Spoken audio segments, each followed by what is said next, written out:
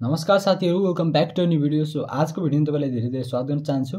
आज चाहिँ हामी डिप्लोमा इन सिभिल इन्जिनियरिङ 6 सेमेस्टरबाट चाहिँ एन्टरप्रेन्योरशिप डेभलपमेन्टको चाहिँ मोस्ट इम्पोर्टेन्ट क्वेशनहरु एक्जाममा रिपिटेड क्वेशन र एक्जाममा धेरै पटक सोध्ने र सोधिने क्वेशनहरुको चाहिँ सबै क्वेशनहरु लिएर आइसकेका छौं। यहाँ चाहिँ हाम्रो क्वेशनहरुको मात्र भिडियो हुनेवाला छ।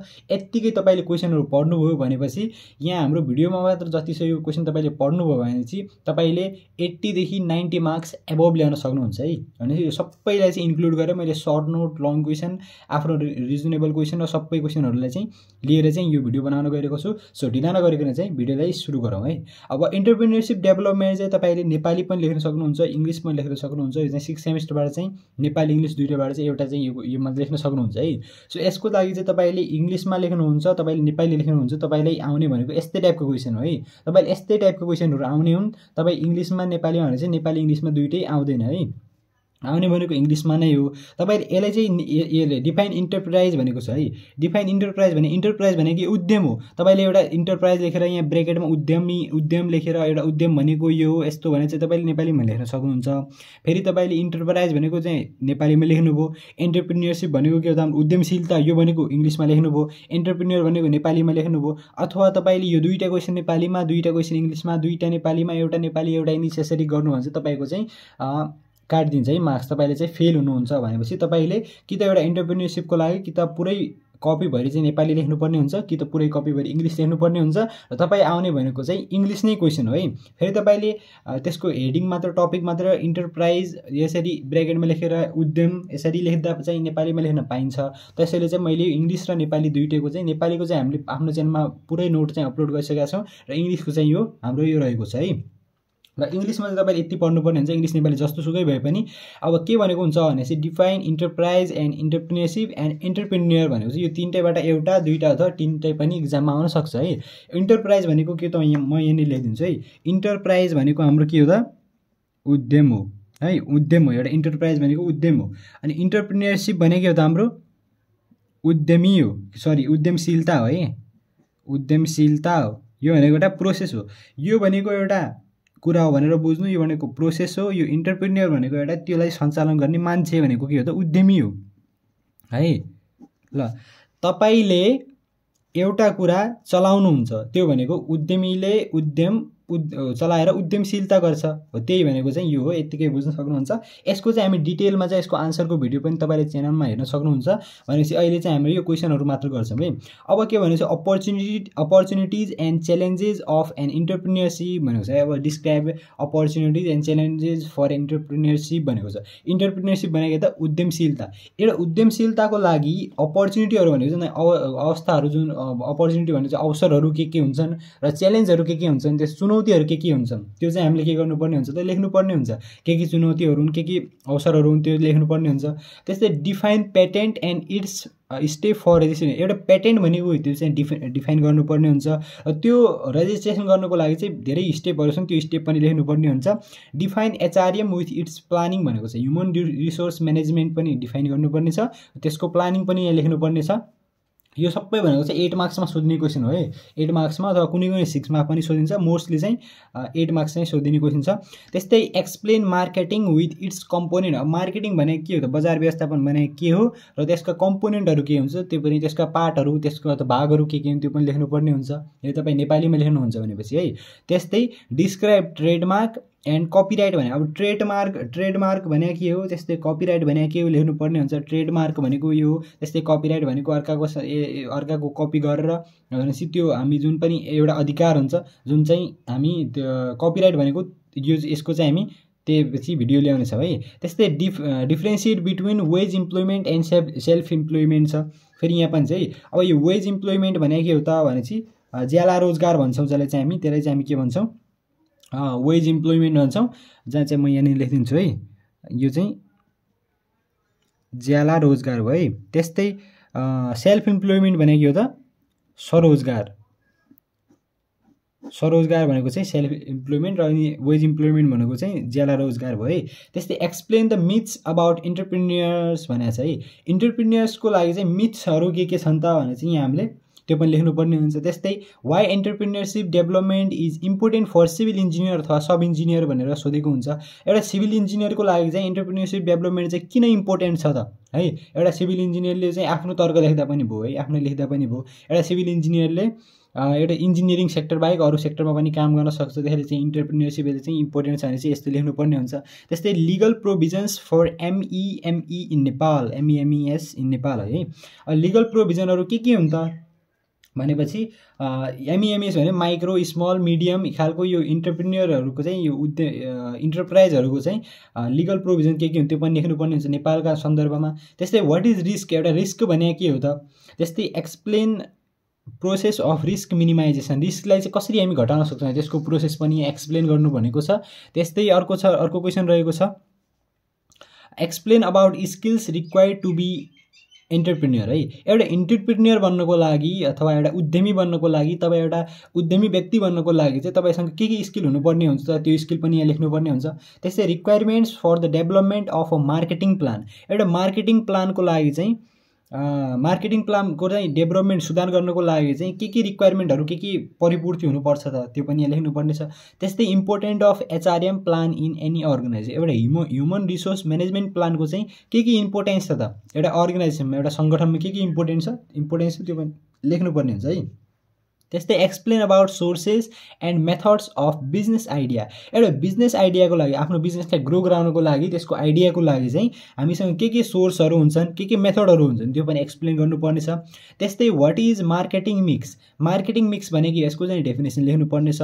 अल्सो डिफाइन मार्केट, एउटा मार्केट भनेको बजार भनेको त्यो पनि डिफाइन गर्नुपर्ने छ। त्यस्तै explain the attitude characteristics and skills required to be an इन्टरप्रेन्योर है। एउटा इन्टरप्रेन्योर भन्नुको लागि के एटिट्युड हुनु पर्यो उसँग, के क्यारेक्टरिस्टिक्स हुनु पर्यो, के स्किल्सहरू हुनु पर्यो त्यो चाहिँ यहाँ एक्सप्लेन गर्नुपर्ने छ। त्यस्तै डिस्क्राइब एन्टरप्राइज म्यानेजमेन्ट कम्पिटेन्सिज भनेको छ है। अब एउटा इन्टरप्राइज म्यानेजमेन्ट कम्पिटेन्सिज भनेको हो त यो भने दक्षताहरू है। म्यानेजमेन्ट कम्पिटेन्स व्यवस्थापनको लागि दक्षताहरू, एउटा इन्टरप्राइजको लागि म्यानेजमेन्टको लागि चाहिँ के दक्षताहरू हुनुपर्ने छ त्यो पनि लेख्नुपर्ने छ। What is marketing plan, marketing plan भनेको बजार व्यवस्थापन भनेको के हो र इट्स कम्पोनेन्ट्स भनेको छ त्यसका पार्टहरू पनि लेख्नुपर्ने छ। यो चाहिँ माथि पनि थियो question. What are the risk factor while making business plan, एउटा बिजनेस प्लान बनाउने बेला चाहिँ हामीले रिस्क फ्याक्टर चाहिँ के छन् त तिनीहरू पनि लेख्नुपर्ने हुन्छ है। एउटा बिजनेसको लागि योजना बनाउनु पर्ने छ र त्यसको लागि रिस्क फ्याक्टरहरू के छन् त्यो पनि छ।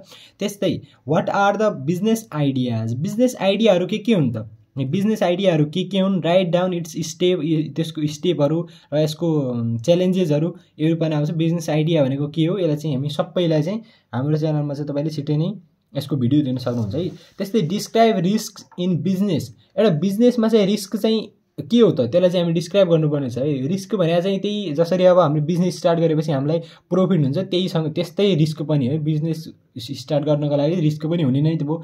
How can you minimise the risk in business as a इन्टरप्रेन्योर, अब तपाईँको सन्दर्भमा तपाईँले एउटा इन्टरप्रेन्योर भएर चाहिँ एउटा उद्यमी बनेर चाहिँ एउटा रिस्कलाई चाहिँ कसरी म्यानेज गर्न सक्नुहुन्छ त, कसरी मिनिमाइज गर्न सक्नुहुन्छ तपाईँको एन्टरप्रेन्योरशिप वा एन्टरप्राइजबाट।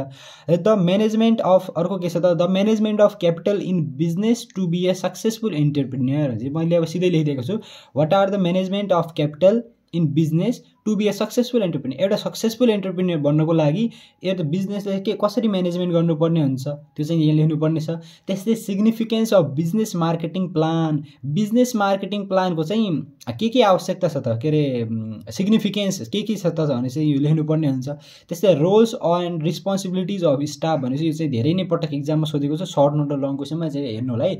एउटा रोल के हो त, आफ्नो भूमिका र जिम्मेवारी चाहिँ के हो त एउटा स्टाफको त्यो पनि छ। त्यस्तै components of marketing mix, marketing मिक्सको चाहिँ कम्पोनेन्टहरू के हुन्छ त्यो चाहिँ यहाँ क्वेसन रहेको छ भनेपछि मार्केटिङ मिक्सको कम्पोनेन्ट पहिला पनि क्वेसन आइसकेको थियो र केही क्वेसन चाहिँ अरू पनि छन् है।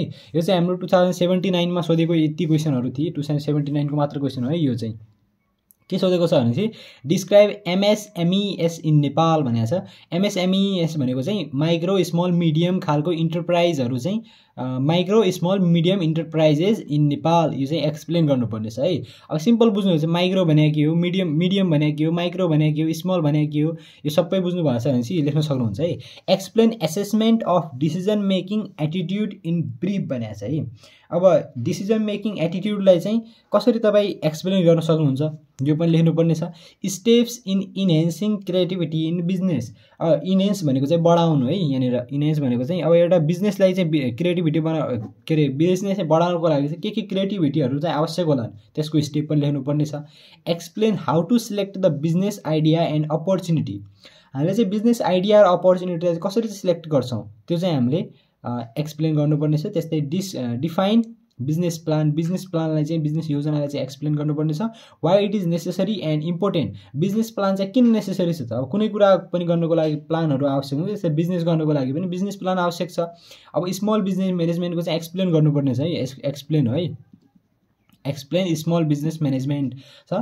त्यस्तै structure of project report for your project, अब के भन्छ भने चाहिँ prepare a structure of project report for your project भनेर चाहिँ इक्जाममा सोधेको हुन्छ। यो चाहिँ 9-10 पटक सोधेको क्वेसन छ है, आजसम्मको चाहिँ इक्जाममा हरेक सालमा सोधेको हुन्छ यो क्वेसन 10 नम्बरको, जसलाई चाहिँ हामी अब ल्याउने छौँ छिटो भिडियोमा। अब अर्को तपाईँले आफ्नो रिजनमा चाहिँ दिनुपर्ने क्वेसनहरू छ यहाँ चाहिँ working in self on company is better than working as a employee भनेको चाहिँ आफ्नै कम्पनीमा एउटा इन्टरप्रेन्योर भएर काम गर्नु चाहिँ अर्काको कम्पनीमा इम्प्लोइ भएर काम गर्नुभन्दा राम्रो हो अरे है। आफ्नै कम्पनी खोल्नु भनेको अर्काको कम्पनीमा काम गर्नुभन्दा आफ्नै कम्पनी खोल्नु राम्रो हो भन्न खोजेको है। यो हो कि होइन तपाईँले आफ्नो तर्क दिनुपर्ने छ। अफ योर ड्रिम कम्पनी, यो तपाईँको एउटा ड्रिम कम्पनी छ, जस्तै तपाईँको एउटा ड्रिम कम्पनी के छ त वाइवाई छ है, तपाईँ ड्रिम कम्पनी वाइवाई छ, त्यो वाइवाई कम्पनी तपाईँले त्यहाँ काम गर्नुहुन्छ, त्योभन्दा त त्यो वाइवाई कम्पनी तपाईँकै कम्पनी अथवा त्यो वाइवाई जस्तै अर्को कम्पनी तपाईँकै कम्पनी भइदिए राम्रो हुन्थ्यो। यो भनाइ कस्तो हो, तपाईँले कस्तो लाग्छ भने चाहिँ do you agree or not, तपाईँ एग्री हुनुहुन्छ, तपाईँले एग्री हुनुहुन्छ भने चाहिँ यस ठिक छ भन्नुहुन्छ, आफ्नै कम्पनी हो, सबै प्रफिटहरू आफूले गर्न सजिलो हुन्छ भन्नुहुन्छ। तपाईँ नो भन्नुहुन्छ भनेपछि म एग्री छैन, रिस्क धेरै हुन्छ, त्यो आफ्नो रिजन हुन्छ, यो चाहिँ तपाईँले आफै लेख्नुपर्ने हुन्छ। यो छोडेर चाहिँ हामी अन्य क्वेसन चाहिँ सबै क्वेसन चाहिँ लिएर आउनेछौँ है। Self employment is very important for national development, अब एउटा राष्ट्रको विकासको लागि चाहिँ सेल्फ इम्प्लोइमेन्ट भनेको चाहिँ स्वरोजगार है। स्वरोजगार चाहिँ राष्ट्रको एउटा राष्ट्रको विकासको लागि चाहिँ आफूले इम्प्लोइमेन्ट चाहिँ धेरै नै इम्पोर्टेन्ट हुन्छ। हाउ क्यान यु जस्टिफाइड, एउटा स्वरोजगार भएपछि देशको दक्ष जनशक्ति बाहिरिँदैन, तपाईँ नेपालीमा लेख्न सक्नुहुन्छ है। देशको दक्ष जनशक्ति बाहिरिँदैन भनेपछि देशमा भएको शिक्षा देशमै भित्रिन्छ र देशलाई चाहिँ देशको डेभलपमेन्टमा चाहिँ हेल्प हुन्छ, यो चाहिँ छ। त्यस्तै decision making attitude and risk taking behaviours are helpful for developing एन्टरप्रेन्योरल कम्पेटेन्सिज justified भनेको छ। के भनेको छ भने चाहिँ डिसिजन मेकिङ एटिट्युड भनेको छ, डिसिजन मेकिङ एटिट्युड भने चाहिँ अब निर्णय लिन सक्ने एटिट्युड, र रिस्क टेकिङ बिहेभियर भने चाहिँ कुनै पनि रिस्कलाई चाहिँ लिन सक्ने बानी चाहिँ हेल्पफुल फर डेभलपिङ एन्टरप्रेन्योरल कम्पेटेन्सिज भनेको छ है। भनेपछि यो उद्यमशीलताको लागि चाहिँ उद्यमी व्यक्तिको लागि चाहिँ त्यसको दक्षताहरू कम्पिटेन्सिज भनेको दक्षताहरूको चाहिँ त्यसलाई विकास गर्नको लागि चाहिँ एटिट्युड, डिसिजन मेकिङ एटिट्युड र रिस्क टेकिङ बिहेभियर चाहिँ हुनैपर्ने हुन्छ है। रिस्क टेकिङ बिहेभियर छैन भनेपछि डराइहाल्छ भनेपछि त्यसरी चाहिँ हाम्रो एउटा इन्टरप्राइज राम्रो हुन सक्दैन, त्यसैले चाहिँ यो हुनैपर्छ। तपाईँले आफ्नो ल्याङ्ग्वेजमा चाहिँ लेख्नुपर्ने हुन्छ। त्यस्तै अब अन्तिममा चाहिँ हामी कुराहरूसँग सर्ट नोट पनि हाम्रो आजसम्म सोधेको सबै सर्ट नोटहरू यहाँ लेखिदिन्छु। यति सर्ट नोट पढ्नु भएको छ भने यतिबाट 4 या 3-4वटा चाहिँ तपाईँको इक्जाममा आउँछ, तपाईँले सिम्पली गर्न सक्नुहुन्छ है। अब बुक किपिङ सिस्टम भनेको छ, अब बुक किपिङ सिस्टम भनेको चाहिँ तपाईँले चाहिँ फेरि अब किताब राख्ने प्रणाली यसरी लेख्नु भएन है। अब यो आएको छ भनेपछि यसैलाई चाहिँ टपिक राखेर बुक किपिङ सिस्टम भनेको के हो तपाईँले तर नेपालीमा लेख्न सक्नुहुन्छ है, यतिमा के फरक पर्दैन। टपिकमा त इङ्ग्लिस छ तर तपाईँ बुक किपिङ सिस्टम भनेको यताउता भनेर तपाईँ मिलाएर लेख्न सक्नुहुन्छ भनेपछि तपाईँको मार्क्स आउँछ, मार्क्स काटिँदैन। फेरि यसलाई पनि इङ्ग्लिसमा छ, यसलाई पनि जसरी भए पनि नेपालीमा लेख्नै पर्ने जरुरत चाहिँ हुँदैन। जसलाई चाहिँ हामी नेपालीमा कन्भर्ट गर्न सक्छौँ त्यसलाई चाहिँ मार्न लेख्न सक्छौँ। अब एमएसएमई इन नेपाल छ, यसले चाहिँ के गर्ने त कन्भर्ट, एमएसएमईलाई चाहिँ कन्भर्ट गर्न सकिँदैन, अथवा तपाईँले लामो गरेर लेख्नु पऱ्यो। माइक्रो स्मल मिडियम भनेको चाहिँ मध्यम सानो ठुलो यसरी चाहिँ लेख्नुपर्ने हुन्छ है। त्यस्तै अब बुक किपिङ सिस्टम भनेको के हो सर्ट नोटमा सोध्छ। त्यस्तै market demand and it's estimation, market demand भनेको के हो यसको इस्टिमेसन कसरी गर्छ यो पनि सोध्छ। धेरै पटक सोधेको क्वेसन है र यो धेरै पटक यो पनि सोधेको छ र यो पनि सोधेको छ। त्यस्तै लिगल स्ट्याटस भनेको के हो, ब्रेक इभन एनालाइसिस यो पनि धेरै पटक सोधेको क्वेसन हो। रिटर्न अन इन्भेस्टमेन्ट, एउटा इन्भेस्ट गरेपछि तपाईँ रिटर्न कति आउँछ त्यसको बारेमा लेख्नुपर्ने हुन्छ। तपाईँले एउटा कुनै कुरामा इन्भेस्ट गर्नुभयो त्यो बारे तपाईँ के रिटर्न आयो भने चाहिँ त्यसको बारेमा सिम्पली तपाईँले डिस्क्राइब गरिदिने हो है। त्यस्तै फिक्स्ड एसेट छ। त्यस्तै एमएसएमई इन नेपाल चाहिँ हरेक पटक सर्ट नोट होस् लङ क्वेसन होस् जस्तो सुकैमा पनि सोधेकै हुन्छ है। प्री अपरेटिङ एक्सपेन्सेस चाहिँ अपरेट गर्नुभन्दा पहिला चाहिँ जुन खर्च लाग्छ त्यो प्री अपरेटिङ एक्सपेन्सेस भयो। त्यस्तै बेसिक एकाउन्ट किपिङ हो, त्यस्तै बुक किपिङ सिस्टम र बेसिक एकाउन्ट किपिङ तपाईँले हेर्न सक्नुहुन्छ, सेम नै अलिकति है। त्यस्तै प्राइभेट लिमिटेड भनेको चाहिँ प्राइभेट भनेको चाहिँ संस्थागत, त्यो चाहिँ प्राइभेट लिमिटेड। त्यस्तै सोर्स अफ फन्डिङको लागि सोर्सहरू के हुन् त्यो पनि छ। त्यस्तै ट्रेनिङ र मोटिभेसन यो चाहिँ दुईटै एउटैमा सोधेको थियो, मैले अलग अलग लेखेको छु है। त्यस्तै इन्डस्ट्रियल एस्टेट पनि छ यहाँ। इन्डस्ट्रियल एस्टेट भनेको चाहिँ औद्योगिक सम्पदा भन्छन् है यसलाई चाहिँ। इन्डस्ट्रियल भनेको चाहिँ औद्योगिक, एस्टेट भनेको चाहिँ सम्पदा हो है ल, औद्योगिक सम्पदा हो। त्यस्तै डेप्रिसिएसन एन्ड एमोराइजेसन छ। यो डेप्रिसिएसन एमोराइजेसन भनेको चाहिँ परिशोधन ल, यो चाहिँ परिशोधन है। डेप्रिसिएसन भनेको ह्रास र परिशोधन, यसलाई चाहिँ तपाईँले चाहिँ चेन्ज गर्न सक्नुहुन्छ है। जसरी अब ह्रास र परिशोधन भने चाहिँ त्यसको बारेमा लेख्न सक्नुहुन्छ। अब यो प्राइभेट लिमिटेड यो एमएसएमई आएको छ, रिटर्न अन इन्भेस्टमेन्ट यिनीहरू आएको छ भने चाहिँ तपाईँले लेख्न सक्नु हुँदैन, त्यसको चाहिँ नेपालीमै त्यस्तै डिस्क्राइब गर्न सक्नुहुन्छ। Concept of small business management भनेपछि सानो बिजनेस म्यानेजमेन्टको लागि चाहिँ केही कन्सेप्टहरू आवश्यक हुन्छ, त्यो चाहिँ लेख्नुपर्ने छ। यत्तिकै चाहिँ यसको चाहिँ सल्युसन चाहिँ सबै सल्युसन चाहिँ हामी छिटै लिएर आउनेछौँ। र तपाईँले चाहिँ एउटा म सिम्पल चाहिँ हिन्ट दिन चाहन्छु, तपाईँले नेपाली इङ्ग्लिस लेख्नुहुन्छ भनेपछि स्किप नगरी चाहिँ हेर्नु होला। तपाईँले यो एन्टरप्रेन्योरसिपलाई चाहिँ नेपालीमा पनि लेख्न सक्नुहुन्छ र इङ्ग्लिसमा पनि लेख्न सक्नुहुन्छ है। यदि तपाईँले नेपालीमा लेख्दै हुनुहुन्छ भनेपछि तपाईँले सबै नेपालीमै लेख्नुपर्ने हुन्छ है। अल क्वेसन्स नेपालीमै लेख्नुपर्ने हुन्छ, इङ्ग्लिसमा लेखे पनि अल क्वेसन्स इङ्ग्लिसमै लेख्नुपर्ने हुन्छ। फेरि यो चेन्ज हुँदैन है, नेपाली भएपछि सबै नेपालीमा, इङ्ग्लिस भनेपछि सबै इङ्ग्लिसमा हुन्छ। तर यहाँ के आउँछ भने चाहिँ अब तपाईँ इङ्ग्लिस छ भनेपछि इङ्ग्लिसमा चाहिँ तपाईँले उद्यमी भनेर तल इन्टरप्रेन्योर भनेको यताउता यसरी इङ्ग्लिसमा लेख्न सक्नु हुँदैन। तर यसमा चाहिँ तपाईँले इन्टरप्रेन्योर भनेर चाहिँ यसरी ब्रेकेटमा उद्यमी भनेर चाहिँ, तर तपाईँ उद्यमी भनेको एउटा व्यक्ति हो जसले एउटा एन्टरप्रेन्योरसिप एउटा उद्यम सञ्चालन गर्छ, त्यसरी चाहिँ तपाईँले लेख्न सक्नुहुन्छ। यदि तपाईँले यहाँ इन्टरप्रेन्योर मात्र लेख्नुहुन्छ र तपाईँ एउटा क्वेसन चाहिँ यसरी इङ्ग्लिस र नेपालीमा लेख्नुभयो, यो चाहिँ के फरक पर्दैन, टपिक मात्र लेख्न सक्नुभयो तल नेपालीमा, पुरै यहाँ चाहिँ तपाईँको नेपालीमै छ। तर तपाईँले फेरि 2 नम्बर क्वेसन पनि नेपालीमा लेख्नुहुन्छ है, 2 नम्बर क्वेसन पनि नेपालीमै लेख्नुहुन्छ, सबै नेपालीमा लेख्नुहुन्छ। जस्तै तपाईँको आयो बिजनेस प्लान भनेको के है, तपाईँले यहाँ लेख्नुभयो बिजनेस प्लान चाहिँ टपिक हाल्नुभयो है, बिजनेस प्लान टपिक हाल्नुभयो। अब यसलाई नेपालीमा के भन्छ भनेर तपाईँलाई थाहा छ भने नेपालीमा लेख्दा भयो, नेपालीमा के भन्छ भने थाहा छैन भनेपछि तपाईँले त्यति लेख्दा भएन है। चाहिँ बिजनेस प्लान भनेको बिजनेस योजना, अब तपाईँले ती बिजनेस योजना गरेर यसरी लेख्दा भयो। चाहिँ बिजनेस प्लानको बारे सबै नेपालीमा लेख्नु पर्यो। तर तपाईँको यति यहाँनिर आइदियो एमएसएमई इन नेपाल भनेर आइदियो है। तपाईँलाई चाहिँ यो नेपालीमा के हो थाहा छैन, तर इङ्ग्लिसमा तपाईँले लेख्न सक्नुहुन्छ भनेपछि एमएसएमई भनेको माइक्रो यताउता हो भने सबै तपाईँ इङ्ग्लिसमा लेख्नुहुन्छ भनेपछि तपाईँले यत्तिको कि त यत्तिको मात्र मार्क्स मिल्ने भयो कि त यत्तिको मात्र मार्क्स मिल्ने भयो, पुरैको मार्क्स मिल्दैन। तपाईँले 4 क्वेसन नेपालीमा 4 क्वेसन इङ्ग्लिसमा लेख्नुहुन्छ भनेपछि 4 क्वेसनबाट तपाईँले 16 मार्क्स ल्याउनु भएको छ र 4 क्वेसनबाट तपाईँले 13 मार्क्स ल्याउनु भएको छ भने चाहिँ अब उसले योभन्दा जम्मा बढी भएर 16 मार्क्स दिन सक्छ, तर तपाईँ पास हुन सक्ने चान्सै हुँदैन है। यसरी हाफ भयो भने चाहिँ यसरी पास हुनुहुन्न। त्यसैले चाहिँ कि इङ्ग्लिसमा लेख्नुहुन्छ भने पुरै पेपर इङ्ग्लिसमा नै सल्भ गर्ने, नेपालीमा लेख्नुहुन्छ नेपालीमा सल्भ गर्ने। हाम्रो च्यानलमा नेपाली र इङ्ग्लिस दुईटै नोट छ। इङ्ग्लिस नोट चाहिँ मैले युनिट च्याप्टर वाइज चाहिँ हालेको छैन, नेपाली नोट चाहिँ च्याप्टर वाइज हालेको छु। तर इङ्ग्लिस नोट चाहिँ तपाईँले नोट चाहिँ पढ्नु पर्दैन। यसैको सल्युसन चाहिँ हामी हाल्नेवाला छौँ छिटै नै। यो पढेपछि तपाईँले सबै भइहाल्छ। तर नेपाली नोट चाहिँ हाम्रो च्यानलमा पहिलेदेखि नै प्रोभाइड गरिदिएको छु। सो आजको लागि चाहिँ यति नै। के समस्या हुन्छ तपाईँले मलाई सोध्न सक्नुहुन्छ। कुनै समस्या हुन्छ सोध्नु होला। र अर्को भिडियो चाहिँ कुन टपिकमा ल्यायो त्यो पनि कमेन्ट बक्समा भनिदिनु होला, लाइक गरिदिनु होला, सब्सक्राइब गरिदिनु होला। Thanks for watching and take care.